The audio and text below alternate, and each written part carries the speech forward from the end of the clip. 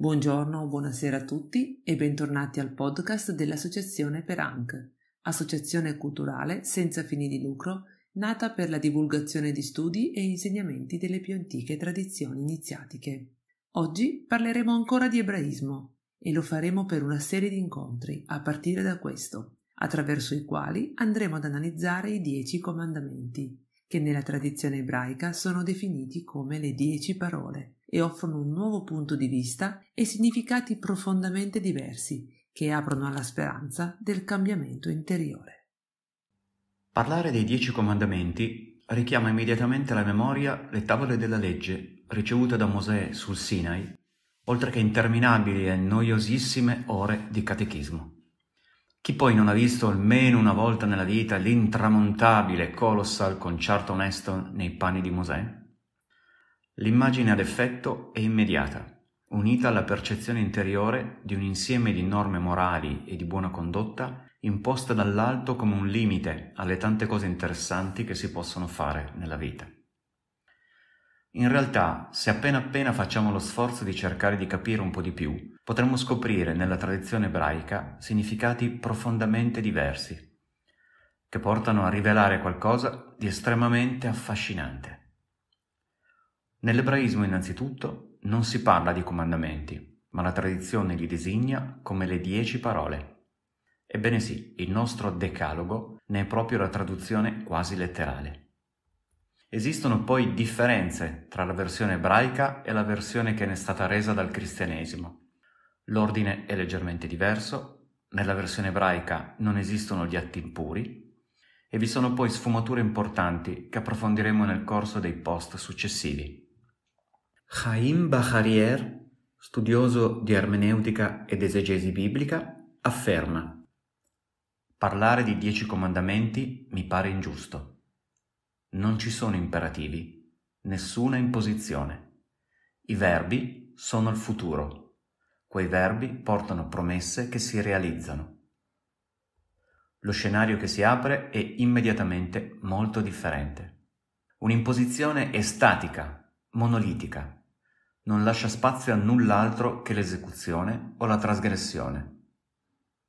Una promessa è aperta al futuro, alla speranza, alla creatività ed al mutamento. Il primo comandamento, come ci è arrivato dal cristianesimo, tuona: Io sono il Signore Dio tuo, non avrai altro Dio al di fuori di me. La prima parola nella tradizione ebraica è quella su cui si fondano le parole o le promesse successive. Io sono Hashem, il tuo Dio, che ti ha tratto fuori dalla terra d'Egitto, dalla schiavitù. Letteralmente Hashem significa il nome. La tradizione ebraica non pronuncia il nome divino di 4 lettere, il tetragramma, e ne sostituisce la menzione con dei sostitutivi. Il più famoso tra questi è Adonai. Non c'è ingiunzione, non c'è imposizione, c'è un'affermazione. Io sono il Dio della libertà. Io sono la libertà. È una bella differenza.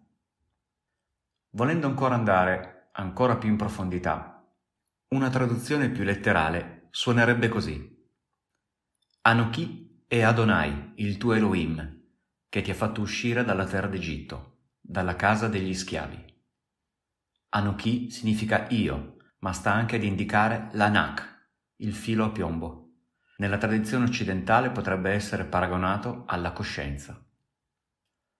Nulla di esteriore dunque, nessun Dio esterno che impone una legge, ma l'affermazione che la libertà è conseguita solo grazie alla realizzazione di una coscienza interiore, testimone della coscienza universale.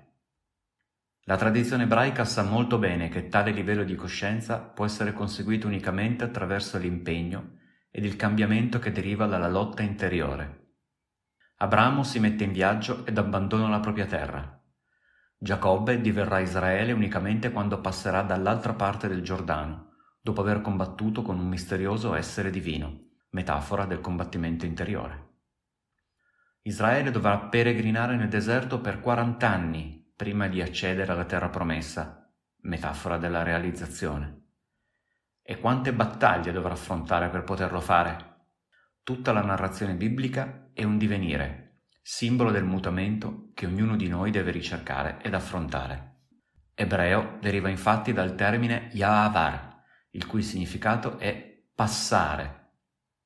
Egli è dunque chi compie il passaggio, chi trasmuta da uno stato ad un altro, sempre teso alla realizzazione di quella coscienza superiore, quell'io divino contenuto nella prima parola.